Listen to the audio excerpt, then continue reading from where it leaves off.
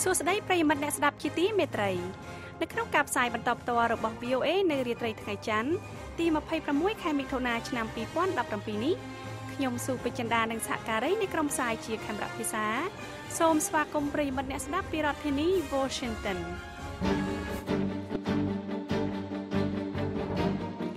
ជាកិច្ចចាប់ផ្ដើមលោកភីសុភាដានឹងនាំមកជូនដើមរឿងព័ត៌មានសំខាន់នៅរាត្រីនេះWebsite រដ្ឋាភិបាលអាមេរិកមួយចំនួនត្រូវគេលួចលួចចូលដោយសរសេរសារមានទំនោររកក្រុមជ្រុលនិយមរដ្ឋអ៊ីស្លាមប្រទេសមីយ៉ាន់ម៉ាថៃនិងកម្ពុជាដុតកំទេចគ្រឿងញៀនក្នុងតម្លៃប្រមាណជិត$1000 លានអាមេរិកសហរដ្ឋអាមេរិកថាប្រទេសកាតាពិបាកក្នុងការធ្វើតាមការទាមទាររបស់ប្រទេសអារ៉ាប់ទាំង4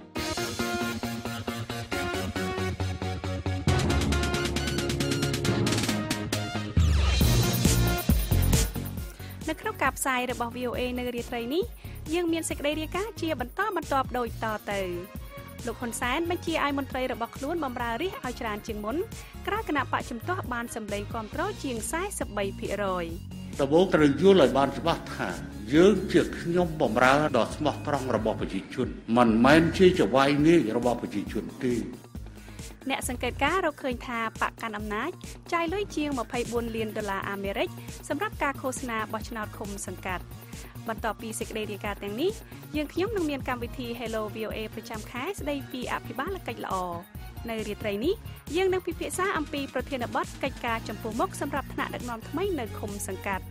វាគ្មិនរបស់យើងគឺលោកអោកសេរីសុភ័ក្រអ្នកឯកទេសផ្នែកអភិបាលកិច្ចល្អលោកអ្នកនាងនឹងបានស្ដាប់សេចក្តីរាយការណ៍ហើយនឹងកម្មវិធី Hello VOA នេះក្រោយព័ត៌មានអន្តរជាតិដែលផ្សាយផ្ទាល់ដោយលោកភីសុភាដាចាសសូមអញ្ជើញលោកសុភាដាបាទអរគុណពេជ្រចិន្តា Website របស់រដ្ឋាភិបាលថ្នាក់ស្រុកនិងរដ្ឋាភិបាលថ្នាក់រដ្ឋសហរដ្ឋអាមេរិកជាច្រើនត្រូវបានគេលបលួចចូលកាលពីថ្ងៃទីម្សិលមិញដើម្បីបង្ហាញសារគាំទ្រក្រុមជ្រុលនិយមរដ្ឋអ៊ីស្លាមសារនោះសរសេរថាលោក Trump និងប្រជាពលរដ្ឋអាមេរិកកាំងទាំងអស់អ្នកឯងនឹងត្រូវទទួលខុសត្រូវចំពោះឈាមគ្រប់ដំណក់ដែលហូរនៅក្នុងប្រទេសកាន់សាសនាអ៊ីស្លាមសារនោះបញ្ចប់ដោយសរសេរថាខ្ញុំស្រឡាញ់ក្រុមជ្រុលនិយមរដ្ឋអ៊ីស្លាមWebsite របស់រដ្ឋាភិបាលដែលរងគ្រោះខ្លាំងជាងគេបំផុតគឺនៅក្នុងរដ្ឋ Ohio ដែល Website របស់លោកអភិបាលរដ្ឋ John Kasich និងភរិយា Karen Kasich ក៏ដូចជា Website របស់ការិយាល័យអគ្គលេខាអគ្គអធិការកិច្ចរដ្ឋ Ohio Website របស់មន្ទីរធានារ៉ាប់រងសុខភាពសម្រាប់ប្រជាពលរដ្ឋក្រីក្ររដ្ឋ Ohio និង Website ផ្សេងទៀតជាច្រើនត្រូវបានគេលួចលួចចូលការិយាល័យរបស់លោកអភិបាល John Kasich បានបញ្ជាក់ថាបន្ទាប់ពីយើងទទួលបានព័ត៌មានអំពីរឿងនេះយើងបានចាប់ផ្ដើមដោះស្រាយបញ្ហានេះដោយមិនបង្អែបង្អង់យូរនិងបន្តត្រួតពិនិត្យមើលរហូតទាល់តែយើងអាចដោះស្រាយបានទាំងស្រុង Website របស់ស្រុក Howard រដ្ឋ Maryland និងស្រុក Brookhaven រដ្ឋ New York ក៏រងការប៉ះពាល់ផងដែរ Website រងការប៉ះពាល់មួយចំនួនត្រូវបានស្ដារឡើងវិញក្រោយឲ្យដំណើរការដូចដើមហើយកាលពីល្ងាចថ្ងៃអាទិត្យម្សិលមិញប៉ុន្តែ website ផ្សេងទៀតនៅតែមិនទាន់បានស្ដារឡើងវិញនៅឡើយទេគិតមកទល់នឹងព្រឹកថ្ងៃច័ន្ទនេះក្រុមមួយដែលមានឈ្មោះថា Team System DZ អះអាងទទួលខុសត្រូវចំពោះការលបលួចចូលក្នុង website ទាំងនេះ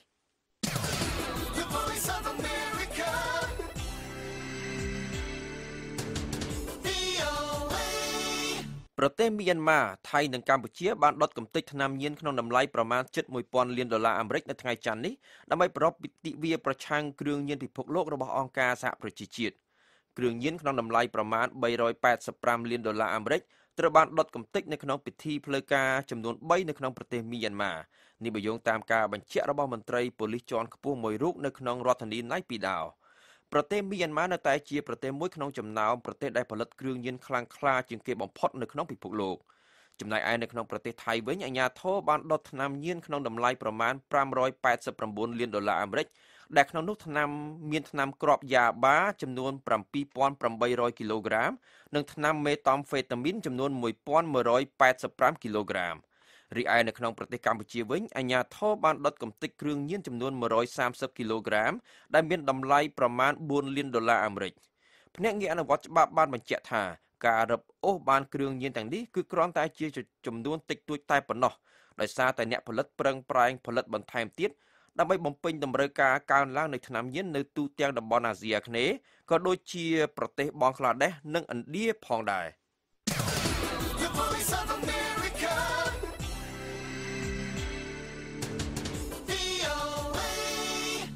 សហរដ្ឋអាមេរិកថាសំទោសរដ្ឋមន្ត្រីការបរទេសសហរដ្ឋអាមេរិកលោក Rex Tillerson បាននិយាយការពីថ្ងៃអាទិត្យម្សិលមិញថាប្រទេសកាតានឹងមានការលំបាកក្នុងការធ្វើទៅតាមការទាមទារមួយចំនួនដែលប្រទេសអារ៉ាប៊ីតសាអូឌីតនិងប្រទេស3ផ្សេងទៀតដែលជាសម្ព័ន្ធមិត្តរបស់ប្រទេសអារ៉ាប៊ីតសាអូឌីតដាក់ឲ្យរដ្ឋាភិបាលកាតាធ្វើតាមលោក Tillerson ក៏បានជំរុញផងដែរថាភាគីទាំងសងខាងគួរតែចរចាដើម្បីបញ្ចប់ចំនួនការទូតនៅតំបន់ឈូងសមុទ្រពាក់នេះក្នុងរយៈពេលមួយថ្ងៃក្រោយមកបន្ទាប់ពីប្រទេសកាតាបដិសេធនឹងការទាមទាររបស់ប្រទេសអារ៉ាបទាំង4នេះលោក Tillerson បានបញ្ជាក់នៅក្នុងសេចក្តីប្រកាសរបស់លោកថាមានចំណុចសំខាន់មួយចំនួនដែលផ្ដល់នូវមូលដ្ឋានសម្រាប់ការចរចាបន្តទៅមុខដើម្បីឈានទៅដល់ការស្វែងរកដំណោះស្រាយលោក Tillerson មិនបាននិយាយថាចំណុចសំខាន់អ្វីដែលលោកគិតថាប្រទេសអេស៊ីប បារ៉ែន អេមីរ៉េតអារ៉ាប់រួមនិងប្រទេសអារ៉ាប៊ីតសាអូឌីតអាចឈានដល់ការព្រមព្រៀងជាមួយនឹងប្រទេសកាតានោះទេប្រទេសអារ៉ាប់ទាំង4ដែលផ្ដាច់ទំនាក់ទំនងការទូតជាមួយនឹងប្រទេសកាតាកាលពីជាង2សប្តាហ៍មុនផ្អែកលើហេតុផលដែលថាប្រទេសកាតាគាំទ្រអំពើភេរវកម្មនៅក្នុងតំបន់នោះបានផ្ញើការទាមទារចង់បានរបស់ពួកគេទៅឲ្យប្រទេសកាតាកាលពីសប្តាហ៍មុនតាមរយៈប្រទេសគុយវ៉ែតដែលជាអ្នកសម្របសម្រួលការទាមទារទាំងនោះមានដូចជាប្រទេសកាតាត្រូវបិទបណ្ដាញទូរទស្សន៍អាហ្សាសេរ៉ាបញ្ចប់ទំនាក់ទំនងជាមួយនឹងក្រុមមួយចំនួនដែលមានទំនាក់ទំនងជាមួយនឹងក្រុមជ្រុលនិយមរដ្ឋអ៊ីស្លាមផ្ដាច់ទំនាក់ទំនងជាមួយនឹងប្រទេសអ៊ីរ៉ង់និងបិទមូលដ្ឋានយោធាទូគីនៅក្នុងប្រទេសរបស់ខ្លួនជាដើម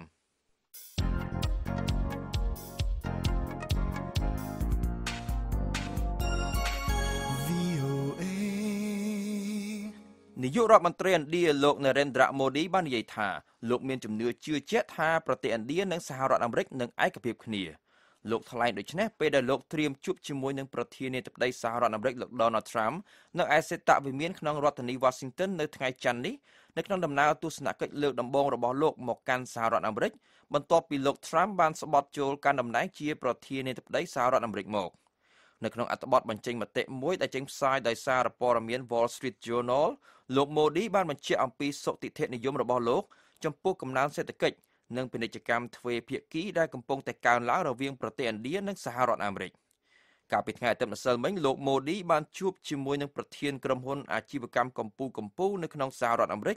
និងប្រជាពលរដ្ឋឥណ្ឌារស់នៅក្នុងសហរដ្ឋអាមេរិកផងដែរលោកលីវសៀវប៉ូដែលជាសកម្មជនប្រឆាំងល្បីឈ្មោះមេរូបនិងជាអ្នកទទួលបានពានរង្វាន់ Nobel សន្តិភាពត្រូវបានដោះលែងចេញពីពន្ធនាគារក្នុងលក្ខខណ្ឌព្យាបាលសុខភាពនៅក្នុងប្រទេសចិនលោកត្រូវបានរកឃើញថាមានជំងឺមហារីកថ្លើមដំណាក់កាលចុងក្រោយកាលពីខែមុនហើយឥឡូវនេះកំពុងព្យាបាលនៅក្នុងមន្ទីរពេទ្យមួយកន្លែងនៅក្នុងទីក្រុងស៊ិនយ៉ាងភាគឥសានប្រទេសចិននេះបើតាមការបញ្ជាក់របស់មេធាវីលោកលីវសៀវប៉ូវ័យ61ឆ្នាំត្រូវបានកាត់ទោសឲ្យជាប់ពន្ធនាគារ11ឆ្នាំនៅក្នុងឆ្នាំ2009សម្រាប់ការផ្សព្វផ្សាយលទ្ធិប្រជាធិបតេយ្យនៅក្នុងប្រទេសចិននៅក្នុងឆ្នាំ2010គណៈកម្មាធិការពានរង្វាន់ Nobel នៅក្នុងប្រទេសន័រវេបានផ្ដល់ពានរង្វាន់ Nobel សន្តិភាពដល់រូបលោកដែលករណីនេះបានធ្វើឲ្យរដ្ឋាភិបាលចិនកាន់តែខឹងសម្បារថែមទៀតកន្លងមកសហគមន៍អន្តរជាតិបានអំពាវនាវឲ្យមានការដោះលែងរូបលោកអស់រយៈពេលរាប់សិបឆ្នាំមកហើយព្រឹទ្ធសភាសហរដ្ឋអាមេរិកក្រុងនឹងបោះឆ្នោតនៅថ្ងៃប្រហ័សខាងមុខនេះលើច្បាប់ធានារ៉ាប់រងសុខភាពរបស់លោកប្រធានាធិបតី Donald Trump ច្បាប់ធានារ៉ាប់រងថ្មីនេះនឹងបញ្ចប់ការផាកពិន័យចំពោះពលរដ្ឋអាមេរិកកាំងណាដែលមិនទិញធានារ៉ាប់រងសុខភាពកាត់បន្ថយថវិការាប់រយពាន់លានដុល្លារអាមេរិកនៅក្នុងរយៈពេលប្រមាណឆ្នាំទៅមុខទៀតសម្រាប់កម្មវិធីសុខភាពរបស់រដ្ឋាភិបាលសម្រាប់ជនក្រីក្រនិងជនពិការការិយាល័យថវិកាសភាបានប៉ាន់ប្រមាណថាប្រជាពលរដ្ឋ23លាននាក់នឹងបាត់បង់ការធានារ៉ាប់រងសុខភាពរបស់ពួកគេនៅក្នុងទសវត្សរ៍ខាងមុខប្រសិនបើច្បាប់ធានារ៉ាប់រងសុខភាពថ្មីដែលរដ្ឋសភាបានអនុម័តកាលពីខែមុនត្រូវបានព្រឹទ្ធសភាអនុម័ត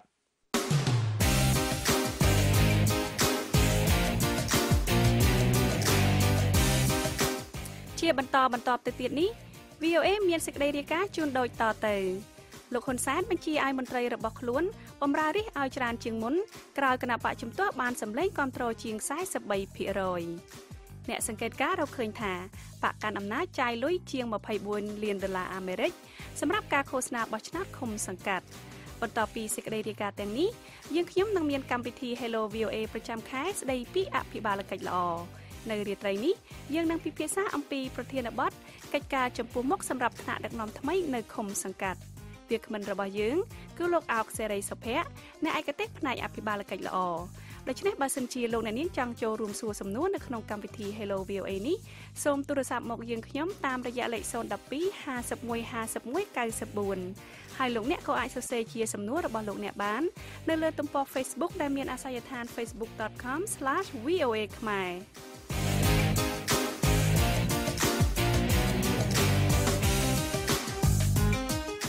លោកអ្នកនាងកំពុងស្ដាប់ការផ្សាយបន្តផ្ទាល់របស់ VOA ពីរដ្ឋធានី Washington លោកនាយករដ្ឋមន្ត្រីហ៊ុនសែននៅព្រឹកថ្ងៃច័ន្ទនេះបានបញ្ជាឲ្យមន្ត្រីរបស់លោកខិតខំបម្រើប្រជាពលរដ្ឋជាងមុននិងចាត់ទុកប្រជាពលរដ្ឋជាចៅហ្វាយនាយរបស់ខ្លួន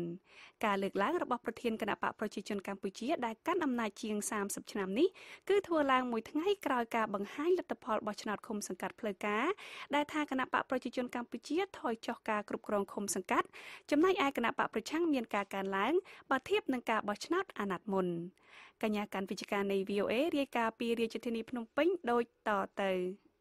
លោកនាយករដ្ឋមន្ត្រីហ៊ុនសែននៅព្រឹកថ្ងៃច័ន្ទនេះបានព្រមានមន្ត្រីរបស់លោកមិនត្រូវធ្វើអេរយាប័តក្រអឺតក្រទមដាក់ប្រជាពលរដ្ឋនិងបានណែនាំឲ្យមន្ត្រីទាំងនោះប្រៀបខ្លួនឲ្យដូចជាខ្ញុំបម្រើដ៏ស្មោះត្រង់ដែលត្រូវបម្រើប្រជាពលរដ្ឋឲ្យដូចជាចៅហ្វាយនាយ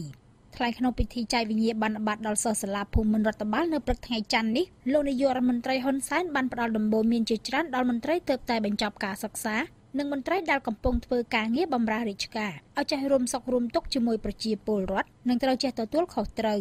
លោកលើកឡើងថាមន្ត្រីទាំងអស់ត្រូវខិតខំប្រឹងប្រែងបម្រើប្រជាពលរដ្ឋដោយដាក់ខ្លួនមិនទៀបកាយជាខ្ញុំបម្រើរបស់ប្រជាពលរដ្ឋនិងមិនត្រូវដំកើងខ្លួនជាចៅហ្វាយនាយរបស់ប្រជាពលរដ្ឋនោះទេ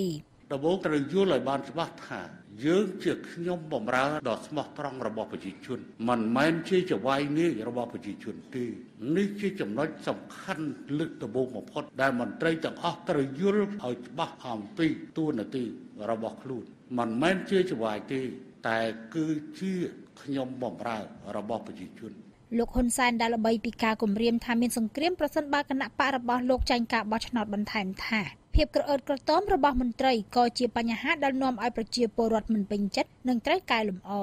ពួកគាត់គឺជាចៅហ្វាយហើយយើងគឺជាខ្ញុំបម្រើអញ្ចឹងត្រូវធ្វើម៉េចឲ្យចៅហ្វាយពេញចិត្តនេះជាបញ្ហាដែលអស់លោកត្រូវរៀបចំអេរិយាបថបែបណាដើម្បីនឹងឆ្លើយតបជាមួយនឹងចៅហ្វាយក្នុងពេលដែលចៅហ្វាយត្រូវ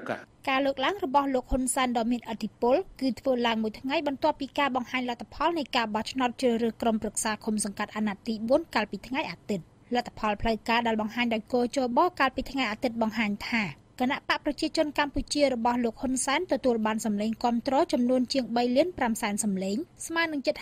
51% ចំណែកគណៈបកសង្គ្រោះជាតិទទួលបានសម្លេងគាំទ្រចំនួនជាង3លានសម្លេងស្មើនឹងជិត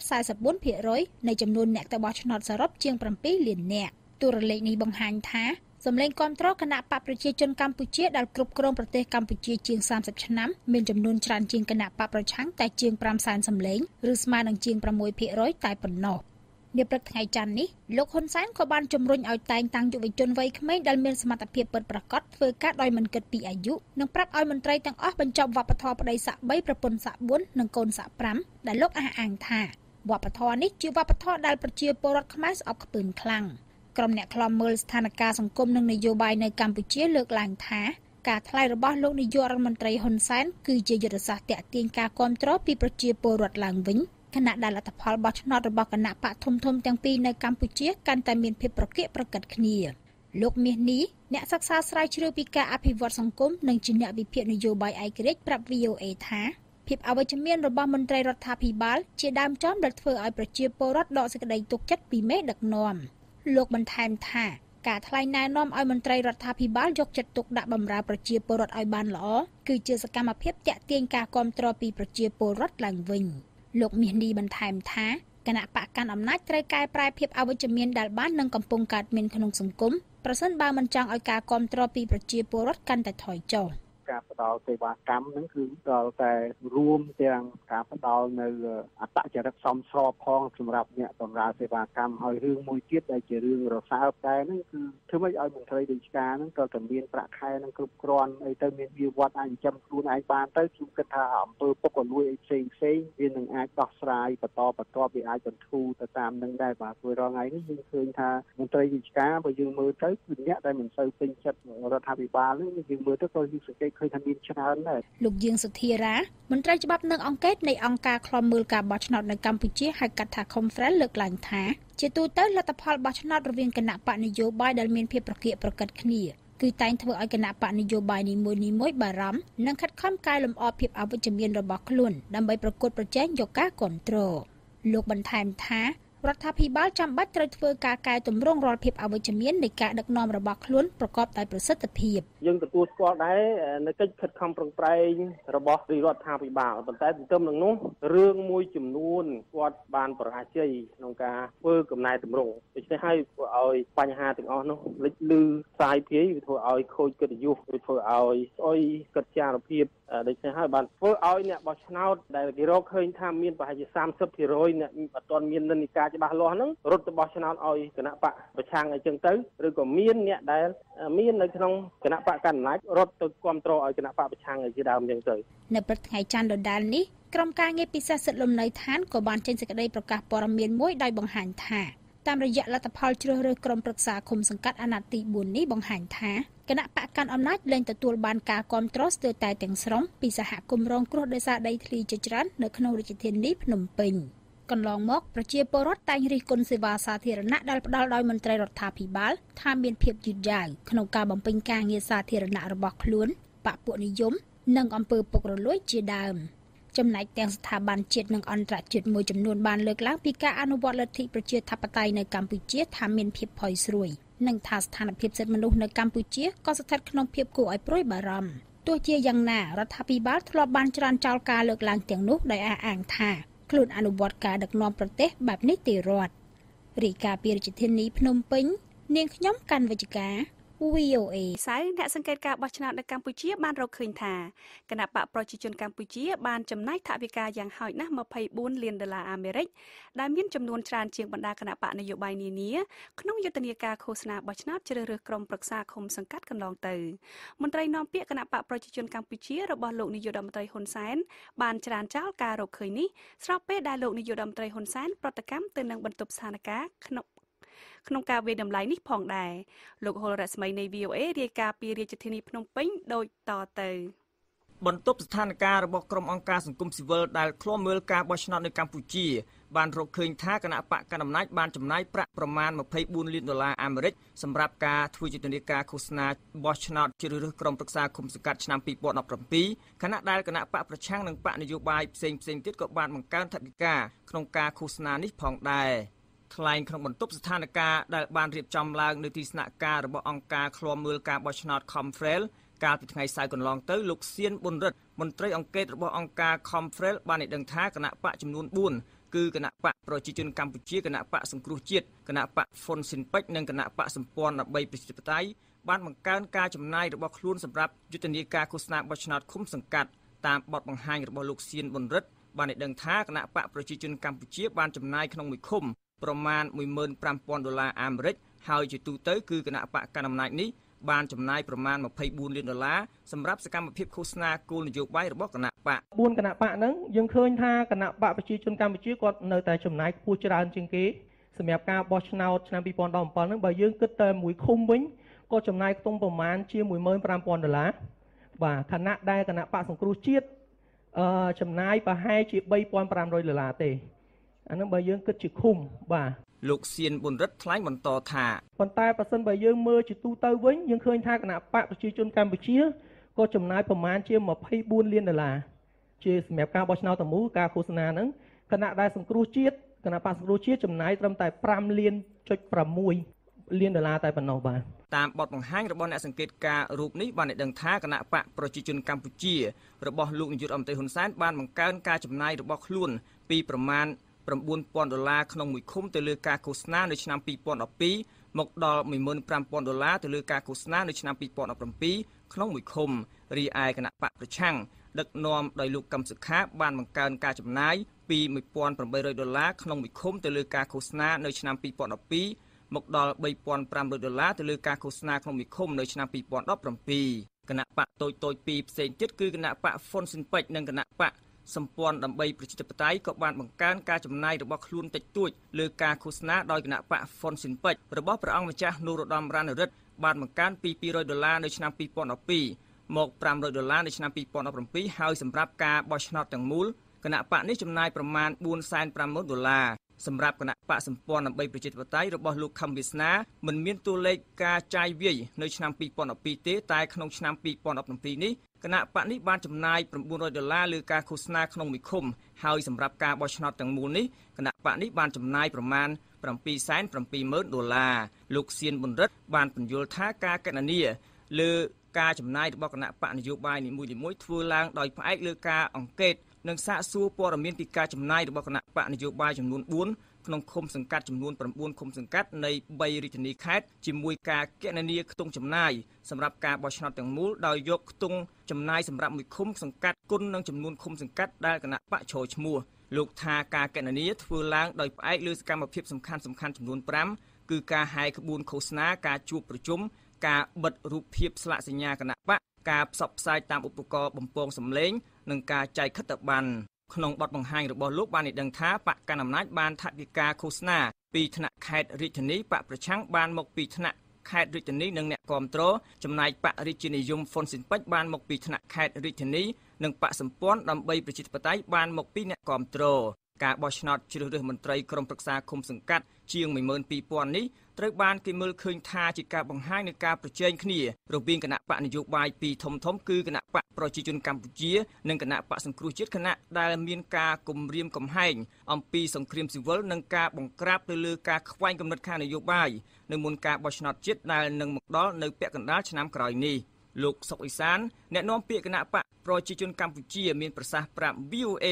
កាលពីថ្ងៃអាទិត្យកន្លងទៅថាក្រុមការងារនៅតាមឃុំសង្កាត់នីមួយៗជាប្រភពថវិការបស់គណៈបកប្រជាជនកម្ពុជាសម្រាប់ការឃោសនានយោបាយលោកថារយៈពេលឃោសនាដែលបានកាត់បន្ថយពីចំនួន21ថ្ងៃមកនៅត្រឹម14ថ្ងៃនឹងការហែកក្បួន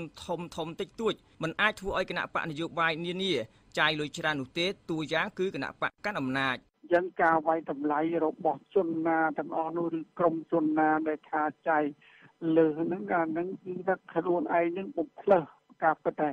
យ៉ាងណាក៏ដោយលោកយឹមសុវណ្ណអ្នកនាំពាក្យគណៈបកសង្គ្រោះជាតិមានប្រសាសន៍ប្រាប់ VOA នៅថ្ងៃច័ន្ទនេះថាការរកឃើញការចំណាយរបស់អង្គការ Khmer គឺផ្ទុយពីការគណនារបស់គណៈបកសង្គ្រោះជាតិដែលបានរកឃើញបេក្ខជនគណៈបកនិងសប្បុរសជនក្នុងនិងក្រៅប្រទេសជួយថវិកាដែលធ្វើឲ្យគណៈបកចាយប្រមាណតែ$2លានសម្រាប់ការឃោសនានៅទូទាំងប្រទេសគណៈបកមានការគ្រប់គ្រងច្រើនបេក្ខជនក៏គាត់បានលះបង់ច្រើនទាំងសប្បុរសជននៅក្នុងប្រទេសនិងនៅក្រៅប្រទេសក៏គាត់បានជួយដូច្នេះយើងចំណាយប្រមាណជា$2លានទូទាំងប្រទេសហ្នឹងខុសតួលេខពីខុសខ្សែបន្តិចខ្ញុំមិនដឹងថាខុសប្រែគាត់គិតគូរតាមរូបមន្តណាទេប៉ុន្តែចំពោះគណៈបកសង្គ្រោះជាតិដែលតួលេខមានដែលខ្ញុំបានធ្វើការស្ទាបស្ទង់នឹងប្រមូលតួលេខពីតាមបណ្ដាខេត្តមកហ្នឹងគឺប្រមាណជា$2លានបន្ទប់ស្ថានភាពកាលពីថ្ងៃសៅរ៍បានឲ្យដឹងថាមានបញ្ហាមួយចំនួនបានកើតឡើងមុនថ្ងៃបោះឆ្នោតដូចជាបរិយាកាសដែលមានការគៀបសង្កត់ខាងនយោបាយហិរញ្ញវត្ថុឃោសនាបោះឆ្នោតនិងការប្រើប្រាស់ធនធានរដ្ឋដែលខ្វះសមត្ថភាពនិងតម្លាភាពទីលានប្រជែងនយោបាយដែលខ្វះសមត្ថភាពនិងបទបញ្ញត្តិបដិវេតខ្លះនៃក្របខ័ណ្ឌច្បាប់បោះឆ្នោតនិងច្បាប់ស្តីពីវិសោធនកម្មនៃច្បាប់គណៈបកនយោបាយសេចក្តីថ្លែងការណ៍ដដែលបានបន្តឲ្យដឹងថាការខ្វះឯករាជ្យរបស់មន្ត្រីតុលាការនិងការលំអៀងនយោបាយនៃមន្ត្រីជាន់ខ្ពស់កងកម្លាំងប្រដាប់អាវុធដែលដាក់សម្ពាធដល់សេរីភាពបញ្ចេញមតិនិងគំរាមដល់សកម្មភាពគណៈបកប្រកួតប្រជែងនិងសមាគមសហជីពនិងអង្គការសមាគមមិនមែនរដ្ឋាភិបាលទាំងនេះនាំឲ្យបរិយាកាសសម្រាប់ដំណើរការបោះឆ្នោតស្ថិតនៅក្នុងកម្រិតរដ្ឋបិទសេរីភាពនិងខ្វះយុត្តិធម៌ពេញលេញនៅឡើយតែទិនហិរញ្ញវត្ថុរបស់គណៈបកនយោបាយបន្ទប់ស្ថានភាពក៏បានស្នើឲ្យមានតម្លាភាពនៃហិរញ្ញវត្ថុឃោសនាបោះឆ្នោតរបស់គណៈបកនយោបាយលោកគុលបញ្ញានាយកប្រតិបត្តិនៃអង្គការឃ្លាំមើលការបោះឆ្នោត Khmer ដែលជាសមាជិកក្នុងបន្ទប់ស្ថានភាពថ្លែងថាយើងព្យាយាមធ្វើម៉េចជំរុញឲ្យគណៈបកនយោបាយ បើកចំហការចំណាយរបស់ខ្លួនឲ្យប្រជាពលរដ្ឋដឹងដែរអានឹងជួយឲ្យគាត់បានការទុកចិត្តពីអ្នកបោះឆ្នោតដែរយ៉ាងណាក្តីនាថ្ងៃច័ន្ទនេះលោកនាយករដ្ឋមន្ត្រីហ៊ុនសែនបានប្រតិកម្មទៅនឹងរបាយការណ៍របស់បន្ទប់ស្ថានភាពដែលបានវិតម្លៃថាការបោះឆ្នោតឃុំសង្កាត់កាលពីថ្ងៃទី4ខែមិថុនាឆ្នាំ2017មិនទាន់មានលក្ខណៈសេរីនិងយុត្តិធម៌ពេញលេញលោកហ៊ុនសែនបានថ្លែងថាគណៈកម្មាធិការជាតិរៀបចំការបោះឆ្នោតថ្មីកោជបបានខិតខំបំពេញតួនាទីរបស់ខ្លួនបានល្អប្រសើរតែនៅរងការតិទៀនពីគណៈបកនយោបាយនិងអង្គការក្រៅរដ្ឋាភិបាលមួយចំនួនប៉ុន្តែបែរជាបកនយោបាយមួយនិងអង្គការក្រៅរដ្ឋាភិបាលមួយដែលគេហៅថាមានបន្ទប់ចាត់ទុកថាមិនតាន់សេរីទេអញ្ចឹងទេខ្ញុំចាត់ទុកថាភាពសេរីរបស់គេគឺពេលដែលគេដើរចូលផ្ទះនាយករដ្ឋមន្ត្រីឬក៏សម្រាប់នាយករដ្ឋមន្ត្រីនៅនឹងកន្លែងអានឹងសេរីហើយលោកហ៊ុនសែនបានស្នើឲ្យភាគីពាក់ព័ន្ធក្នុងការបោះឆ្នោតឃុំសង្កាត់ទទួលយកលទ្ធផលបោះឆ្នោតដែលចេញដោយកោជបកាលពីថ្ងៃអាទិត្យដោយមិនត្រូវសម្ដែងការមិនសុខចិត្តប្រឆាំងនឹងលទ្ធផលនោះទេដោយឡែកក្រុមអ្នកសង្កេតការណ៍របស់បណ្ដាញអាស៊ីដើម្បីការបោះឆ្នោតដោយសេរីហៅកាត់ថា Anfrel ដែលបានឃ្លាំមើលដំណើរនៃការបោះឆ្នោតជ្រើសរើសក្រុមប្រឹក្សាឃុំសង្កាត់ឆ្នាំ2017នេះកាលពីដើមខែមិថុនាបានស្នើឲ្យភាគីពាក់ព័ន្ធក្នុងការរៀបចំការបោះឆ្នោតបង្កើតក្របខ័ណ្ឌច្បាប់ដើម្បីទប់ស្កាត់ការទិញសន្លឹកឆ្នោតនិងការធ្វើឲ្យមានដំណាភាពនៃហិរញ្ញវត្ថុសម្រាប់ការឃោសនាបោះឆ្នោតរបស់គណៈបកនយោបាយនីមួយរាយការណ៍ពីរាជធានីភ្នំពេញខ្ញុំហុលរស្មី VOA លោកអ្នកនាងជាទីមេត្រីតទៅទៀតនេះគឺជាកម្មវិធី Hello VOA ប្រចាំខែស្ដីពីអភិបាលកិច្ចល្អនៅរាត្រីនេះយើងនឹងពិភាក្សាអំពីប្រធានបទកិច្ចការចំពោះមុខសម្រាប់ថ្នាក់ដឹកនាំថ្មីនៅឃុំសង្កាត់វាគ្មិនរបស់យើងគឺលោកអោកសេរីសុភ័ក្រអ្នកឯកទេសផ្នែកអភិបាលកិច្ចល្អហើយក្រោយពីកម្មវិធី Hello VOA នេះលោកភីសុភាដានឹងជូនព័ត៌មានអន្តរជាតិសង្ខេបបញ្ចប់ឥឡូវនេះនាងខ្ញុំសូមជូនកម្មវិធីនេះទៅលោកម៉ែនគឹមសេងដែលជាអ្នកសម្របសម្រួលនៅក្នុងកម្មវិធី Hello VOA នៅរាត្រីនេះលោកគឹមសេងសូមអញ្ជើញចា៎បាទសូមអរគុណអ្នកស្រីសុភចិន្តាអរលោកអ្នកស្ដាប់កាលពីថ្ងៃអាទិត្យគណៈកម្មាធិការជាតិរៀបចំការបោះឆ្នោតបានប្រកាសលទ្ធផលនៃការបោះឆ្នោតក្រុមប្រឹក្សាឃុំសង្កាត់ដែលបង្ហាញថាគណៈបកប្រជាជនកម្ពុជាទទួលបានអាសនៈក្រុមប្រឹក្សាឃុំសង្កាត់ជាង 6,500 ហើយគណៈបកសង្គ្រោះជាតិទទួលបានជាង 5,000 គណៈបកប្រជាជនកម្ពុជានៅតែគ្រប់គ្រងលើឃុំសង្កាត់ជាង 1,100 ហើយគណៈបកសង្គ្រោះជាតិគ្រប់គ្រងលើឃុំសង្កាត់ជិត 500 បាទនេះជាការកើនឡើងសម្រាប់គណៈបកសង្គ្រោះជាតិនៅថ្នាក់មូលដ្ឋានដែលធ្លាប់គ្រប់គ្រងតែលើឃុំសង្កាត់ចំនួន40ចាប់តាំងពីការបោះឆ្នោតឆ្នាំ2012មកហើយសម្រាប់ពួកគាត់ខ្លះគឺជាការគ្រប់គ្រងលើកទី1នៅថ្នាក់មូលដ្ឋាននេះបាទលោកអោកសីសុភ័ក្រដែលជាអ្នកឯកទេសខាងផ្នែកអភិបាលកិច្ចល្អនឹងពិភាក្សាអំពីកិច្ចការចំពោះមុខសម្រាប់ថ្នាក់ដឹកនាំថ្មីនៅថ្នាក់ឃុំសង្កាត់នេះបាទលោកអ្នកអាចចូលរួមសួរជាសំណួរតាមទូរស័ព្ទនិងតាម Facebook បានបាទសូមជម្រាបសួរលោកសុភ័ក្របាទជំរាបសួរលោកកំសែងបាទសូមអរគុណលោកមែនតើយើងជួបគ្នានេះចំមួយថ្ងៃក្រោយពីការប្រកាសលទ្ធផលជាផ្លូវការរបស់គណៈកម្មាធិការជាតិរៀបចំការបោះឆ្នោតបាទលោកអាចវិតម្លៃសរុបយ៉ាងម៉េចដែរចំពោះលទ្ធផលនឹងការបោះឆ្នោតដែលទើបតែបានប្រកាសនេះបាទខ្ញុំគិតថាបើសិនជាយើងគិតតាំងពីយន្តការនៃការចុះឈ្មោះបោះឆ្នោតរហូតមកដល់ការបោះឆ្នោតហើយនឹងការប្រកាសលទ្ធផលហើយបើសិនជាយើងគិតដល់សេចក្តីថ្លែងការណ៍របស់គណៈបកទាំងប្រមាណដែលបានចូលរួមនឹងយើងអាចនិយាយបានថាការបោះឆ្នោតជ្រើសរើសក្រុមប្រឹក្សាឃុំសង្កាត់នៅឆ្នាំ2017នេះបើប្រៀបធៀបទៅនឹងលើកមុនគឺមាន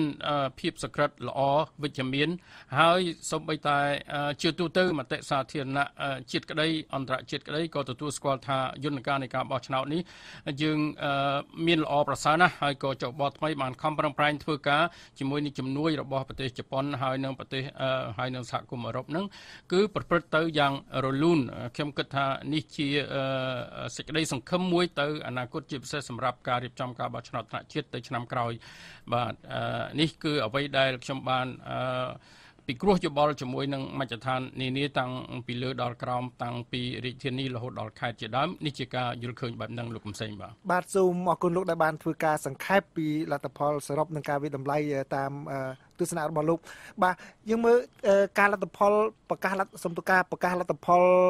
ផ្លូវការហ្នឹងគឺធ្វើតាមប្រកតិទិនដែលគណៈកម្មាធិការជាតិរៀបចំការបោះឆ្នោតលោកបានចាត់តាំងពីកំណត់តាំងពីដើមមកគឺនៅថ្ងៃទី25ខែមិថុនាក៏ប៉ុន្តែពី ដំបូងគឺលទ្ធផលឆ្នោតបឋមគឺដូចជាមានភាពរអាក់រអួលបន្តិចតើ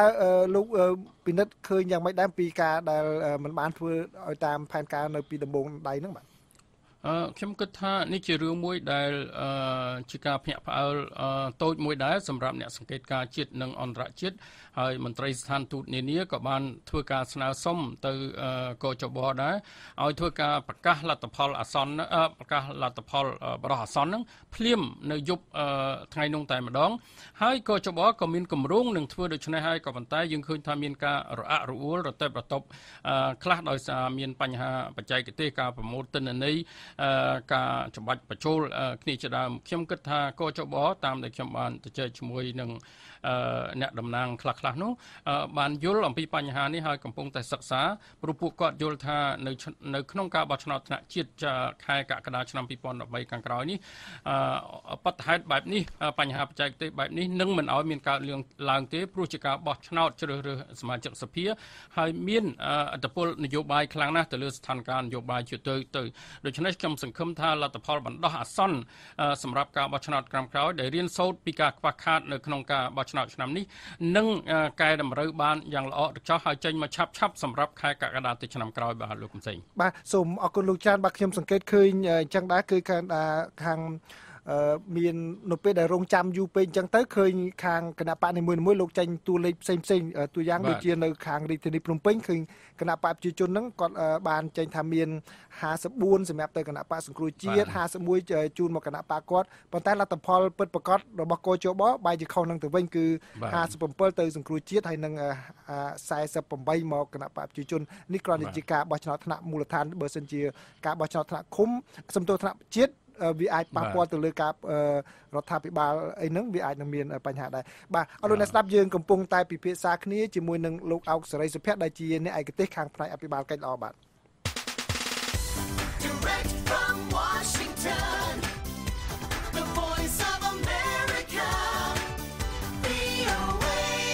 បាទសម្រាប់អស់លោកអ្នកដែលទើបតែបើកចូលក្នុងកម្មវិធីនេះគឺយើងផ្ដោតទៅលើកិច្ចការចំពោះមុខសម្រាប់ថ្នាក់ដឹកនាំថ្មីនៅឃុំសង្កាត់បើសិនជា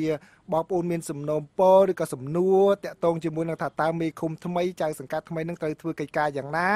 អស់លោករំពឹងយ៉ាងណាសូមអញ្ជើញសួរជាសំណួរហើយអំបញ្ញមិញនេះខ្ញុំគ្រាន់តែចង់ដឹងពីប្រតិកម្មនិងការវិតម្លៃបឋមរបស់លោកអុកសីសុភ័ក្របាទឥឡូវនេះសូមអនុញ្ញាតពីលោកសុភ័ក្រទទួលអ្នកស្ដាប់ម្នាក់គឺលោកមេងអញ្ជើញមកពីខាងរាជធានីភ្នំពេញក៏លោកគាត់មានយោបល់ដែរបាទលោកមេងលោកកំពុងចូលក្នុងកម្មវិធី Hello VOA បាទសូមអញ្ជើញបាទជំរាបសួរលោកមេងបាទជំរាបសួរលោកវិគុណផងហើយនឹងលោកតែកំតែនផងបាទជំរាបសួរបាទអ្វីដែលខ្ញុំចង់ប្រអារម្មណ៍នៅពីនេះទាក់ទងនឹងក្រោយការបោះឆ្នោតនេះខ្ញុំចង់ផ្ដោតទៅលើច្បាប់ខ្ញុំតាមពិតច្បាប់វាសម្រាប់ខ្មែរច្បាប់ល្អប៉ុន្តែការអនុវត្តច្បាប់ហ្នឹងវាអត់ល្អទៅវិញច្បាប់អីគេលោកបាទច្បាប់បោះឆ្នោតឬក៏ច្បាប់ជាទូទៅបាទលោកចង់និយាយច្បាប់ទូទៅឬក៏យ៉ាងម៉េចកន្លងមកខ្ញុំឃើញច្បាប់ទូទៅខ្ញុំចង់និយាយថាឲ្យច្បាប់មានលក្ខណៈជាសកលយល់លោកយល់ខ្ញុំនិយាយច្បាប់មានលក្ខណៈជាសកលខ្ញុំចង់និយាយថាមិនចង់ឲ្យច្បាប់ហ្នឹងគេថាពេលដែលអ្នកមានអំណាចគាត់ធ្វើខុសគាត់យកអំណាចមកសកលគេដល់ពេលប្រជាជនទូតាគាត់មានកំហុសគាត់យកច្បាប់មកសកលគេវិញណែពីនេះវាដើរពីខ្ញុំចង់ឲ្យច្បាប់មានលក្ខណៈជាសកលចង់ឲ្យឯងធំបណ្ណាក៏ដោយអត់គេហៅច្បាប់ខ្ញុំចង់ឲ្យផ្ដោតអារម្មណ៍ទៅលើច្បាប់ខ្ញុំឃើញច្បាប់ហ្មងហើយថ្ងៃវាមានលក្ខណៈ2មិន2 3មិន3វាអត់ច្បាស់លាស់បាទសូមអរគុណលោកមេងច្រើនដែលបានជូនជាយោបល់បាទការពិតទៅលោកសុភ័ក្រលោកមេងលោកលើកជាទូទៅដែលជាយោបល់នៃការអនុវត្តទៅថ្នាក់ជាតិច្រើនជាងប៉ុន្តែដោយសារយើងផ្ដោតទៅលើតែថ្នាក់មូលដ្ឋាននៅពេលខាងមុខនឹងការគ្រប់គ្រងអញ្ចឹងយើងសូមពេលក្រោយចុះនឹងឆ្លើយសំណួរនេះឥឡូវខ្ញុំចង់តិចយើងមើលដោយលោកធ្វើការសង្ខេបអញ្ចឹងគឺមានភាពសក្រិតមានអីនឹងច្រើនមានលក្ខណៈវិជ្ជមាននឹងច្រើនដែលលោកបានលើកឡើងហ្នឹងគឺតើហើយយើងសង្កេតឃើញថាគណៈបកសង្គ្រោះជាតិដែលពីក្នុងពេលកន្លងមកដែលលោកតែងតែមិនទទួលយកលទ្ធផលអីហ្នឹងមកដល់ពេលនេះគឺទោះបីជាលោកមានភាពល្អូលលាមថាមិនមានភាពមិនប្រក្រតីប៉ុន្តែមិនមានសញ្ញាណាមួយនៃការដែលថាគណៈបក្សសង្គ្រោះជាតិនឹងមិនទទួលលទ្ធផលឆ្នោតឬក៏នឹងធ្វើបាតកម្មអ្វីទេតើលោកយល់ថាដោយសារមូលហេតុអ្វីដោយសារតែច្បាប់ថ្មីហ្នឹងមានលក្ខណៈតឹងរ៉ឹងឬក៏មានកត្តាអ្វីផ្សេងទៀតបាទ ខ្ញុំគិតថាមានពីរហេតុផលធំជាលក្ខណៈយុទ្ធសាស្ត្របាទទី1គឺដោយសារថាកោចបថ្មីនឹងគឺជាការចូលរួមរវាងគណៈបកធំទាំងពីរគណៈបកប្រជាជនហើយនិងគណៈបកសង្គ្រោះជាតិដូច្នេះហើយគឺថា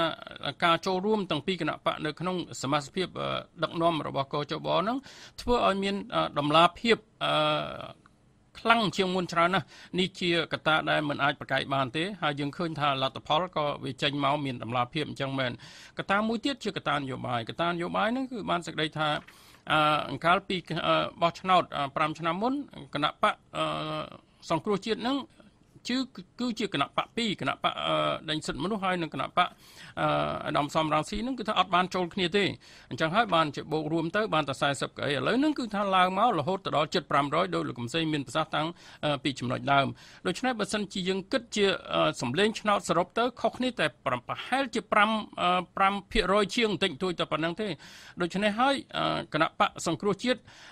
ទោះបីជាតាមដែលខ្ញុំបានជួបខ្លះៗហ្នឹងគឺថាគាត់ខកចិត្តបន្តិចតួចដែរព្រោះគាត់គិតថាប្រហែលជាអាចបានច្រើនជាងហ្នឹងប៉ុន្តែគាត់គិតថានៅ6% នេះអាចនឹងនាំគាត់ទៅដល់ចំណុចណាមួយនៅឆ្នាំ2018ដូច្នេះហើយបានជាខ្ញុំគិតថាបើសិនជាគាត់មិនទទួលលទ្ធផលដែលល្អសម្រាប់គាត់ដល់ទៅឆ្នាំក្រោយទៅអាចមានបញ្ហាដូច្នេះក្នុងការក្តីសង្ឃឹមថាអាចនឹងមានលទ្ធផលប្រសើរជាងហ្នឹងហើយដែលធ្វើឲ្យគាត់ទទួលយន្តការនៃការបោះឆ្នោតឆ្នាំនេះលោកកំសែងបាទចុះដោយឡែកសម្រាប់លោកមេឃុំឬក៏លោកស្រីឬក៏កញ្ញាមេឃុំឥឡូវនោះមានដល់កញ្ញាទៀតបាទដែលនឹងត្រូវកាន់កិច្ចការនៅពេលប្រកាសសុពលភាពថ្មីឆាប់ខាងមុននេះទៅតើលោកយល់ថាអស់លោកទាំងអស់នោះនឹងកាន់កិច្ចការនឹងយ៉ាងម៉េចដែរហើយនឹងតើគួរតែផ្ដោតទៅលើអ្វីដែលជាចំណុចអាទិភាពនៅក្នុងមូលដ្ឋានរបស់ពួកគាត់នោះបាទខ្ញុំថាមាន3ចំណុចធំហើយបើសិនជាក្នុងការពិចារណារបស់ខ្ញុំក្នុងពេលប្រមាណអាទិត្យពេលបោះឆ្នោតកន្លងមកនេះខ្ញុំគិតថាមានការដែលផ្លាស់ប្ដូរថ្នាក់ដឹកនាំណាបាទព្រោះសមាជិកភាពយើងឃើញស្រាប់ហើយគឺគណៈបកធំទាំងពីរក្រៅពីមេឃុំចន្ទប់ទី1ចន្ទប់ទី2គឺគណៈបកផ្សេងទៀតនៅក្នុងគណៈបកធំទាំងពីរហ្នឹងដូច្នេះទោះបីចង់មិនចង់ក៏ដោយហេតុផលទី1របស់ខ្ញុំគឺថាគណៈបកធំទាំងពីរហ្នឹងគឺនៅក្នុងកត្រកតែមួយនៅជិះទូកតែមួយប្រជាពលរដ្ឋដែលរងចាំទទួលសេវាទោះបីជាសេវារដ្ឋបាលសាធារណៈទោះបីជាសេវាខាងសិក្សាធិការឬមួយក៏ខាង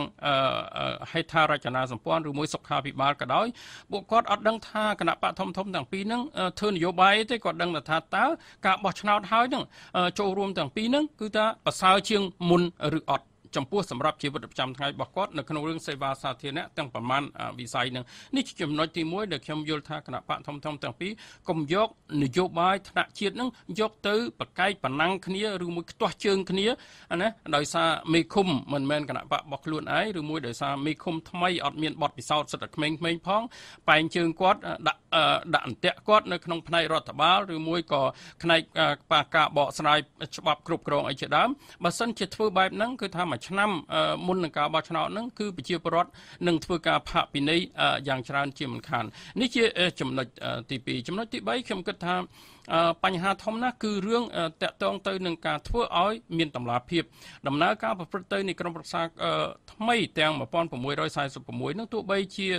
ប្រធានមេឃុំនឹងជាគណៈបកណាយ៉ាងណាក៏ដោយគឺថាធ្វើអីយ៉ាងណាចង់ធ្វើយ៉ាងណានៅក្នុងឃុំរបស់ខ្លួនឯងមានឧបសគ្គយ៉ាងណាខ្វះខាតថវិកាយ៉ាងណាឬមួយបញ្ហាបច្ចេកទេសឬទម្លាក់ពីថ្នាក់លើទៅដល់ថ្នាក់ក្រោមបានយ៉ាងណាខ្ញុំគិតថាបញ្ហាតម្លាភាពនេះធ្វើយ៉ាងណាឲ្យប្រជាពលរដ្ឋដឹងភ្លាមដឹងថាហេតុអីព្រោះប្រជាពលរដ្ឋគាត់មិនមែនសុំស្អីដែលធ្លាក់ពីលើមេឃសុំប្រខែសុំលោកច័ន្ទអីទេប្រច័ន្ទអីទេគាត់ចង់ដឹងថាបើមានឧបសគ្គប្រាប់គាត់ផងណាថាគាត់ចង់ដឹងតែប៉ុណ្្នឹងទេដូច្នេះខ្ញុំគិតថាអ្វីដែលមេឃុំថ្មីចាប់ផ្ដើមធ្វើនៅក្នុង Facebook នៅក្នុងស្អីហ្នឹងគឺកំពុងតែចាប់ផ្ដើមហើយលោកកំសែងគឺធ្វើអ្វីឲ្យមានតម្លាភាពឲ្យប្រជាពលរដ្ឋដឹងភ្លាមហើយខ្ញុំគិតថាការដណ្ដើមវេទិកាសាធារណៈដើម្បីនឹងជម្រាបជូនទៅប្រជាពលរដ្ឋនេះហើយជាវេទិកាមួយសំខាន់ណាស់លោកកំសែងបាទសូមអរគុណលោកសុភ័ក្រឥឡូវសូមអនុញ្ញាតពីលោកទទួលអ្នកស្ដាប់ម្នាក់គឺលោកវិសាលលោកអញ្ជើញមកពីខាងខេត្តកំពង់ចាមបាទលោកវិសាលលោកកំពុងចូលក្នុងកម្មវិធី Hello VOA ហើយបាទ បាទជំរាបសួរលោកម៉ែនកំសែងជំរាបសួរដល់វាគ្មិនបាទជាទីគោរពបាទជំរាបសួរលោកវិសាលបាទខ្ញុំត្រូវការសួរសំណួរចាំបាច់មួយអំពីអភិបាលកិច្ចហ្នឹងណាក្រោយពីការបោះឆ្នោតហើយយើងតែងតែមានគោលនយោបាយរបស់គណៈបកទាំងពីរគឺខ្ញុំផ្ដោតទាំងពីរតែខ្ញុំលើប្រសាសន៍នាយករដ្ឋមន្ត្រីនិយាយល្ងាចមិញដូចល្អកន្លែងហ្នឹងខ្ញុំដូចជាទទួលយកបានដែរគាត់ថាឲ្យមន្ត្រីគាត់ជាមេឃុំណាគឺទៅតាំងខ្លួនឯងជាអ្នកបម្រើប្រជារាស្ត្រណាមានទាំងខ្ញុំក៏ជាពលរដ្ឋខ្មែរអញ្ចឹងល្អគណៈបកសង្គ្រោះជាតិហ្នឹងក៏អញ្ចឹងដែរគោលនយោបាយគឺមានដូចគ្នាអញ្ចឹងខ្ញុំចង់សួរទៅកាន់វាគ្មិនយើងថាតើអភិបាលកិច្ចល្អក្រោយពីមេឃុំចូលកាន់តំណែងហ្នឹងដូចជាប្រាក់គោលនយោបាយ$50,000របស់គណៈបកសង្គ្រោះជាតិហ្នឹងតើវាមានតម្លាភាពនៅពេលណាហើយសូមឲ្យវាគ្មិនយើងជួយបកស្រាយដើម្បីឲ្យមេឃុំហ្នឹងគាត់អនុវត្តទៅតាមគេហៅថាគោលនយោបាយដែលមានហ្នឹងព្រោះថាដើម្បីអភិវឌ្ឍភូមិឃុំសង្កាត់ដូចជាឃុំខ្ញុំទៅនៅក្នុងខេត្តកំពង់ចាមទៅខ្ញុំត្រូវការចង់បានអភិវឌ្ឍភូមិឃុំល្អមិនមែនចង់បានលុយហ្នឹងឲ្យទៅមន្ត្រីឃុំហ្នឹងទទួលយកទៅជាប្រយោជន៍គ្រួសាររបស់គាត់ទេបាទហើយខ្ញុំក៏សូមឲ្យលោកវាគ្មិនហ្នឹងជួយបកស្រាយត្រង់ចំណុចហ្នឹងឲ្យច្បាស់ដើម្បីកុំឲ្យវិជាវត្តយល់ច្រឡំព្រោះថាតើគោលនយោបាយរបស់គណៈបកនីមួយៗដូចជាគោលនយោបាយ$50,000របស់គណៈបកសង្គ្រោះជាតិហ្នឹងតើជាគោលនយោបាយមួយអនុវត្តនៅពេលណាឲ្យពិតប្រាកដណាហើយដើម្បីឲ្យឃុំនឹងបានរីកចម្រើនហើយខ្ញុំសូមអរគុណដល់ប្រសាសន៍នាយករដ្ឋមន្ត្រីដែលឲ្យប្រជាប្រដ្ឋធ្វើជាច្បាយនេះខ្ញុំទទួលស្គាល់កន្លែងហ្នឹងគឺខ្ញុំនឹងឃើញថាចំណុចនេះជាប្រជាប្រដ្ឋចរន្តរបស់ប្រជាប្រដ្ឋទូទាំងប្រទេសនឹងលែងខ្លាចការកំព្រាកំហែងណាទៀតបាទសូមអរគុណលោកវិសាលច្រើនណាស់ដែលបានចូលរួមសួរជាសំណួរល្អមែនតើលោក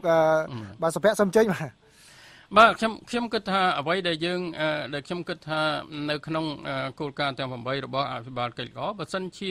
ក្រុមប្រឹក្សាឃុំថ្មីហ្នឹងទាំងគណៈបកណាក៏ដោយធំទាំងពីរហ្នឹងដែលបានចូលរួមធ្វើឲ្យបានត្រឹមតែ3បានហើយ3ហ្នឹងយ៉ាងណាគឺថាទី1តម្លាភាពអ្វីដែលរាជរដ្ឋាភិបាលទម្លាក់ទោះបីជាវិមជ្ឈការក៏ដោយវិសាមជ្ឈការក៏ដោយទម្លាក់ទៅឲ្យពីថ្នាក់ជាតិទៅដល់ថ្នាក់ក្រោមជាតិនោះជាពិសេសនៅថ្នាក់ឃុំសង្កាត់ហ្នឹងគឺថាត្រូវជម្រាបប្រជាពលរដ្ឋឲ្យបានដឹងឮព្រោះឃុំវាអត់ធំទេ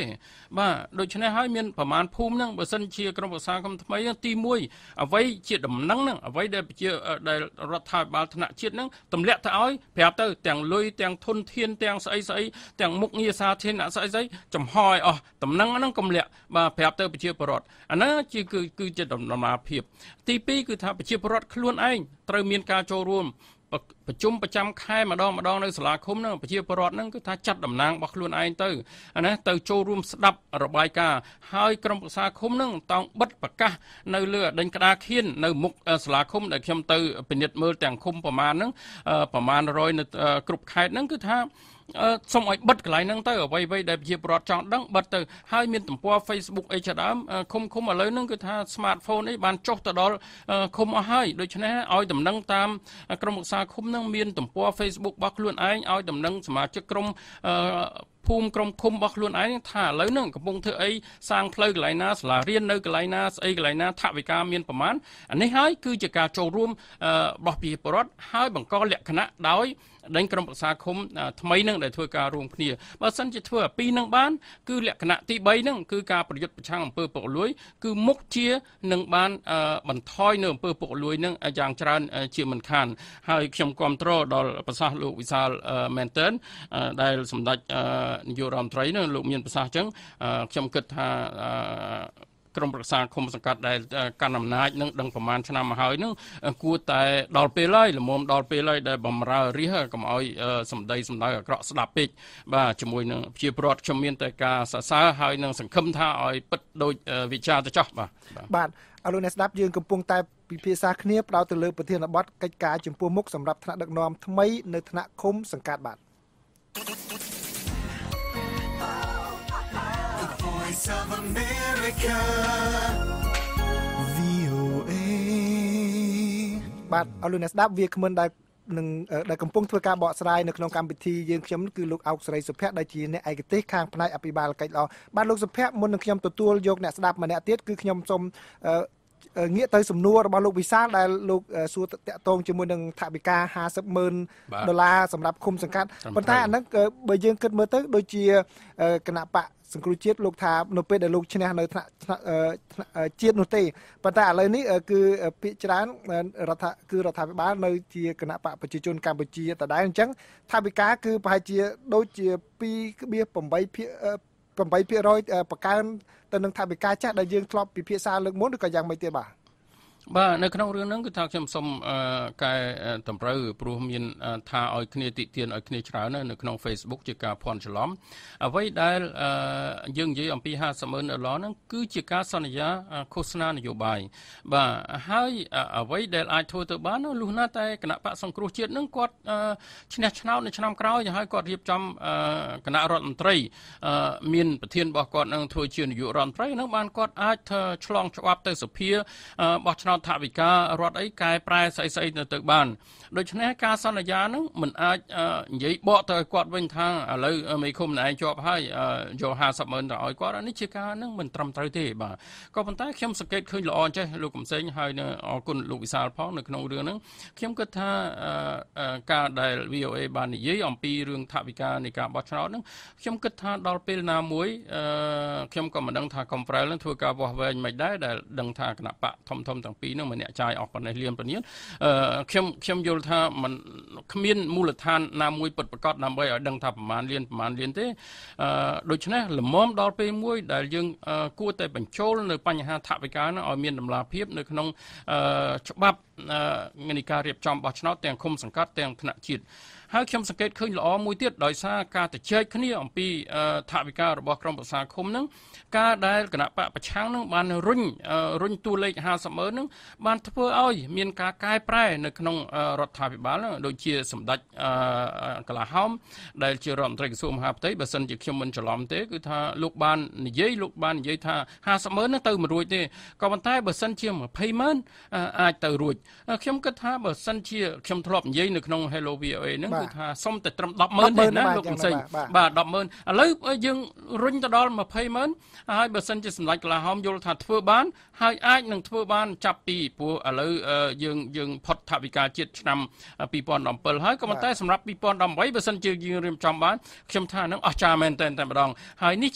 ជារឿងចំណេញសម្រាប់ប្រជាពលរដ្ឋហើយដែលមានការប្រកួតប្រជែងគ្នានិយាយអំពីរឿងតួលេខសម្រាប់ថវិកាឃុំសង្កាត់នឹងលោកកំសែងបាទសូមអរគុណឥឡូវយើងមានអ្នកស្ដាប់ម្នាក់គឺលោកវិបុលបាទគាត់ចូលរួមតាំងពីខេត្តរតនគិរីមកនោះបាទលោកវិបុលសូមស្វាគមន៍ចូលក្នុងកម្មវិធី Hello VOA បាទសូមជម្រាបសួរបាទសូមជម្រាបសួរលោកវិក្កាមអបរិកៈនិងលោកមកទេជម្រាបសួរលោកវិបុលបាទការីវិទ្យុ VOA មកអរគុណបាទសូមជ័យជាសំណួរបាទខ្ញុំចង់សួរថាឥឡូវនេះយើងបានបោះឆ្នោតរឿងមេឃុំហើយឧទាហរណ៍ថាមេឃុំដែលយើងបានផ្លាស់ប្ដូររួចហើយនៅឡើយតែទូនីតិនៅក្នុងឃុំមួយទៀតដែលមានទូនីតិសំខាន់ដែរណាក្នុងការបោះត្រាបោះអីណាដែលប្រជាពលរដ្ឋភាគច្រើនដែលចង់ផ្លាស់ប្ដូរដែរណាគឺស្មានបាទតើយើងអាចផ្លាស់ប្ដូរស្មានបានដែរឬទេបាទសូមអរគុណសូមជម្រាបលាបាទសូមអរគុណលោកវិបុលការពុតសំណួរហ្នឹងគឺយើងធ្លាប់ពិភាក្សាលើកមុនមកហើយមែនលោកសុភ័ក្រតើអាចនឹងមានបញ្ហាប៉ុន្តែឥឡូវសូមលោកជួយជាយោបល់មួយសារទៀតដើម្បីជាដូចថាជាការឆ្លើយលោកវិបុលផងនិងដើម្បីជាដូចថារំលឹកទៅដល់មេឃុំចៅសង្កាត់ថ្មីនិងអស់លោកស្មាននឹងផងបាទសូមជិះបាទខ្ញុំសូមឆ្លើយដោយខ្លីទេដោយសារយើងធ្លាប់បាននិយាយរួចមកហើយស្មាននេះគឺថាមានបញ្ហាច្រើនណាស់នៅក្នុងកន្លងមកនេះគឺមានតាំងពីការដែលពួកគាត់មានតែម្នាក់ទោះបីជាឃុំនឹងតូចក៏ដោយធំនឹងឃុំនឹងមធ្យមឬមួយឃុំធំក៏ដោយក៏មានតែម្នាក់ឥឡូវនេះគឺថាខាងក្រសួងមហាផ្ទៃព្រោះនេះជាដេញសិទ្ធិរបស់រាជរដ្ឋាភិបាលតាមរយៈក្រសួងមហាផ្ទៃគឺដំឡើងចំនួនស្មាននឹងទៅតាមឃុំតូចមធ្យមឬធំនឹងគឺថាឲ្យលើសពី1រហូតដល់3ឬ5អីជាដើមក៏ប៉ុន្តែខ្ញុំគ្រាន់តែចង់ជម្រាបក្រុមប្រឹក្សាឃុំទាំងអស់ថាបញ្ហាត្រាគឺជាបញ្ហាធំណាស់កន្លងមកដែលនៅកន្លែងឃុំខ្លះស្មាននឹងគឺថាយកទៅដាក់កប៉ៅតែម្ដងនេះគឺថាគាត់អត់អាចធ្វើចឹងបានទេព្រោះសិទ្ធគឺសិទ្ធនៅលើមេឃុំហើយមកទល់នឹងពេលនេះហើយខ្ញុំគិតថាមានមេឃុំសឹងតែ 100% ហើយដែលដឹងរឿងបញ្ហារដ្ឋបាលមានចំណេះវិជ្ជាគ្រប់គ្រាន់ដើម្បីនឹងអានដើម្បីនឹងពិនិត្យមើលឯកសាររដ្ឋបាលមុននឹងចុះហត្ថលេខាឬបោះត្រា ត្រាដូច្នេះសិទ្ធិអស់នេះកុំឲ្យសិទ្ធិអំណាចនឹងទៅលើស្មៀនណាត្រូវតែមាននៅលើក្នុងដៃមេឃុំហើយនឹងក្រុមប្រឹក្សាឃុំទាំងអស់ធ្វើឲ្យមានតម្លាភាពហើយស្មៀននឹងគឺជាជំនួយបច្ចេកទេសពួកគាត់ជាអ្នកជួយបច្ចេកទេសឲ្យសុទ្ធសាធមិនមែនជាអ្នកសម្រេចជំនួសក្រុមប្រឹក្សាឃុំទេនេះឲ្យច្បាស់កន្លែងហ្នឹងបាទសូមអរគុណលោកសុភ័ក្រមួយទៀតយើងឃើញថាដោយលោកបានចាប់ផ្ដើមដោយបង្ហាញពីតួលេខនៃការគ្រប់គ្រងគណៈបកកណ្ដាលអំណាចនិងគណៈបកសង្គ្រោះជាតិហ្នឹងគឺមានប្រហាក់ប្រហែលគ្នាដោយឡែកអ្នកដែលនៅខាងក្រៅនេះវិញលោកមើលឃើញថានេះគឺជាគេថានិន្នាការមួយល្អសម្រាប់លទ្ធិប្រជាធិបតេយ្យពីព្រោះបើមានគណៈបកណាមួយដែលកម្លាំងខ្លាំងពេកទៅធ្វើឲ្យគាត់ធ្វើដូចថាជីសេះឡើងដីអញ្ចឹងតើលោកនៅក្នុងប្រទេសកម្ពុជាលោកយល់យ៉ាងម៉េចដែរពីនិន្នាការនេះបាទខ្ញុំគិតថាការដែលសរុបរួមមកនៅសល់តែគណៈបកធំទាំងពីរយើងនិយាយអញ្ចឹងចុះព្រោះសូម្បីតែខ្ញុំសារភាពដែរតែខ្ញុំបានគិតខុសព្រោះខ្ញុំគិតថាគណៈបកតូចៗឯទៀតគួរតែបានសម្លេងច្រើនជាងនឹងក៏ប៉ុន្តែប្រជាពលរដ្ឋខ្មែរលោកអ្នកបោះឆ្នោតនេះគឺថាប្រហែលជាលោកឆ្លាតជាងខ្ញុំណាលោកសម្ដៅយកតែគណៈបកធំទាំងពីរដែលអាចនឹងដែលកំពុងតែធ្វើអ្វីជូនលោកហើយនឹងដែលអាចមានសមត្ថភាពនឹងសន្យាហើយនឹងធ្វើអ្វីដែលខ្លួនបានសន្យាជូនលោកទៅថ្ងៃក្រោយដូច្នេះហើយខ្ញុំគិតថាបើសិនជាមានគណៈបកធំទាំងពីរអញ្ចឹងគឺវាច្បាស់លាស់ជាងសម្រាប់ឆ្នាំក្រោយក៏ប៉ុន្តែយើងដឹងហើយថាក្នុងមួយឆ្នាំកន្លងទៅមុខនឹងវាមានបញ្ហានយោបាយច្រើនណាស់ដែលនឹងកើតឡើងបាទដូច្នេះហើយគឺថាសូមឲ្យគណៈបកជាពិសេសគណៈបកប្រឆាំងគណៈបកសង្គ្រោះជាតិនឹងគឺថាធ្វើយ៉ាងណាដើម្បីនឹងរក្សាចំហរបស់ខ្លួនដោយលោកផ្សេងលោកមានប្រសាសន៍អញ្ចឹងគឺថាគណៈបកសង្គ្រោះជាតិកាន់តែខ្លាំងធ្វើឲ្យរាជរដ្ឋាភិបាលកាន់តែមានគំនាបហើយកាន់តែយកចិត្តប្រជាពលរដ្ឋខ្លាំងឡើងអត់ហ៊ានជិះសេះលែងដៃដូច្នេះវាមាន check and balance តុល្យភាពនៅក្នុងទាំងអស់ហ្នឹងហើយអ្នកចំណេញគឺប្រជាពលរដ្ឋនឹងឯងអ្នកចំណេញដូច្នេះហើយបានជាខ្ញុំគិតថាខ្ញុំជូនពរសូមឲ្យគណៈបកទាំងពីរហ្នឹងកុំឲ្យមានបញ្ហាកុំឲ្យប្រើនយោបាយដែលមិនសុចរិតហ្នឹងវាយគ្នាទៅវិញទៅមកហែកហួរគ្នាកុំឲ្យអាក្រក់មើលពេកសម្រាប់ផ្នែកប្រជាពលរដ្ឋដូច្នេះហើយគឺថាកម្លាំងទាំងពីរហ្នឹងគឺថាมันអាចអត់បានទេនៅក្នុងលទ្ធិប្រជាធិបតេយ្យព្រោះកម្លាំងមួយរក្សាតុល្យភាពដាក់សម្ពាធលើកម្លាំងមួយទៀតដើម្បីបំពេញចិត្តប្រជាពលរដ្ឋលើកំសែងបាទសូមអរគុណលោកសុភ័ក្រដែលបានចូលរួមជាវាគ្មិនជាប្រចាំនៅក្នុងកម្មវិធី Hello VA យើងសល់ពេលបន្តិចខ្ញុំសូមសង្ខេបនៅអ្វីដែលលោកសុភ័ក្របាននិយាយក៏ដូចជាការផ្ដាំទៅខាងមេឃុំចៅសង្កាត់ថ្មីហ្នឹងគឺ3ចំណុចសំខាន់ណាស់ដែលលោកសុភ័ក្រនិយាយហើយនិយាយទៀតហ្នឹងគឺផ្ដល់សេវាទៅដល់ប្រជាពលរដ្ឋទី2កុំយករឿងនយោបាយធ្វើជាធំដាក់អន្ទាក់គ្នាទៅវិញទៅមកហើយលោកនិយាយ 3-4 ដងគឺពាក្យថាតម្លាភាពគឺទៅឲ្យមានតម្លាភាពនៅក្នុងការដឹកនាំនៅពេលខាងមុខបាទសូមអរគុណមែនតើលោកសុភ័ក្របាទសូមជម្រាបលាយើងជួបគ្នានៅខែក្រោយទៀតបាទជម្រាបលាលោកកំសែង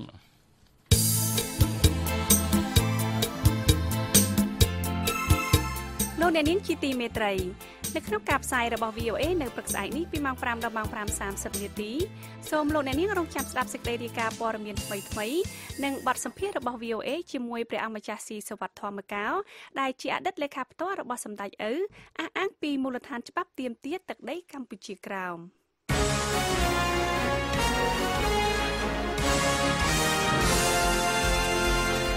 តទៅទៀតនេះលោកភីសុភាដានឹងជួនព័ត៌មានអន្តរជាតិសង្ខេបបញ្ចប់ចាសសូមអញ្ជើញលោកសុភាដាបាទអរគុណពេជ្រចិន្តាអង្គការសិទ្ធិមនុស្សនានាបានឲ្យដឹងថាសហគមន៍អន្តរជាតិដែលមានទាំងអង្គការសហប្រជាជាតិផងនោះចាំបាច់ត្រូវដាក់សម្ពាធលើអាជ្ញាធរឡាវពាក់ព័ន្ធនឹងបញ្ហាសិទ្ធិមនុស្សការអំពាវនាវដូចនេះបានធ្វើឡើងស្របពេលដែលតុលាការឡាវបានដាក់ទោសជាប់ពន្ធនាគារតឹងតែងជាច្រើនប្រឆាំងនឹងអ្នករិះគន់រដ្ឋាភិបាលកុម្មុយនីសឡាវអង្គការសិទ្ធិមនុស្សទាំងនោះចង់សម្ដៅលើការបរាជ័យរបស់រដ្ឋាភិបាលឡាវនៅក្នុងការចាត់វិធានការដើម្បីដោះស្រាយបញ្ហាសិទ្ធិមនុស្សនិងការដាក់កំហិតតឹងតែងលើសេរីភាពនៃការបញ្ចេញមតិការជួបជុំនិងការប្រជុំផ្សេងៗពលករចំណាក់ស្រុកឡាវ3នាក់នាពេលថ្មីនេះត្រូវបានកាត់ទោសឲ្យជាប់ពន្ធនាគាររវាងពី12ដល់20ឆ្នាំពាក់ព័ន្ធនឹងមតិរបស់ពួកគេដែលបង្ហោះនៅលើប្រព័ន្ធផ្សព្វផ្សាយសង្គមពេលដែលពួកគេនៅក្នុងប្រទេសថៃនិងដោយសារការចូលរួមរបស់ពួកគេនៅក្នុងការតវ៉ាមួយនៅខាងក្រៅស្ថានទូតឡាវក្នុងទីក្រុងបាងកក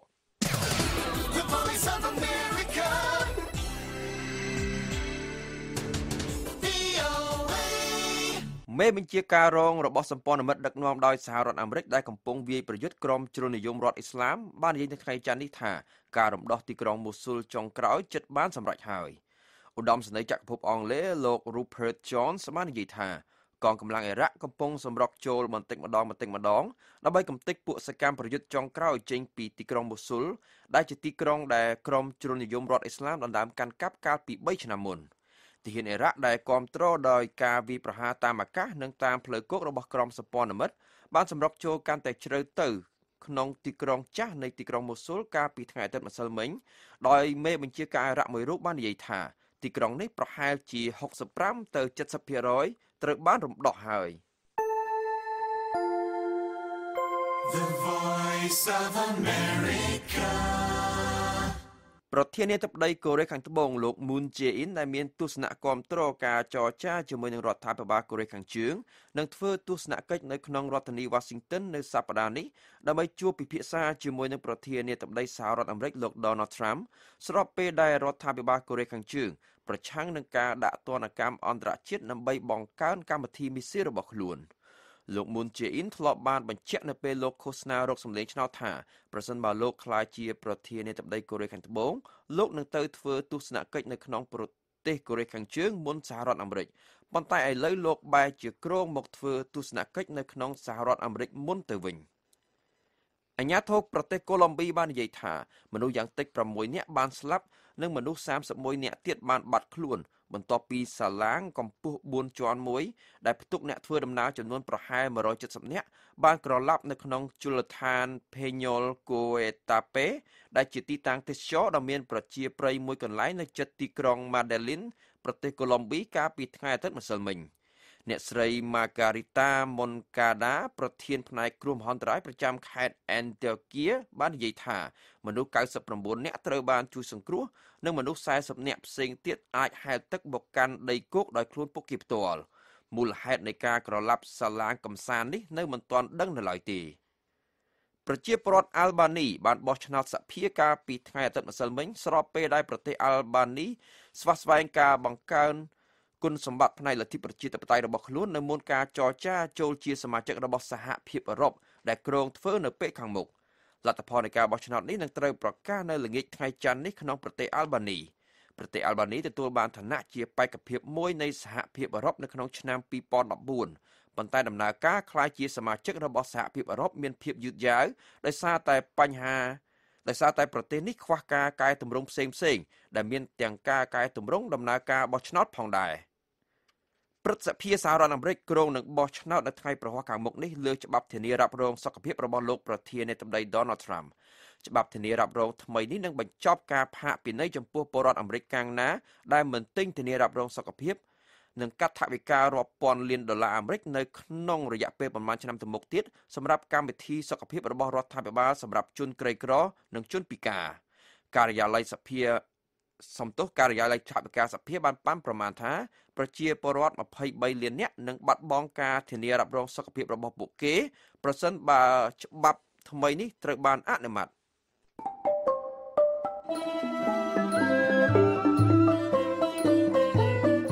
កម្មវិធីផ្សាយរបស់ VOA នៅរាត្រីនេះចាប់តែប៉ុណ្ណេះប៉ុន្តែលោកអ្នកនាងនៅអាចស្ដាប់ឬអានព័ត៌មានរបស់ VOA ឡើងវិញបានតាមរយៈគេហទំព័រ khmer.voanews.com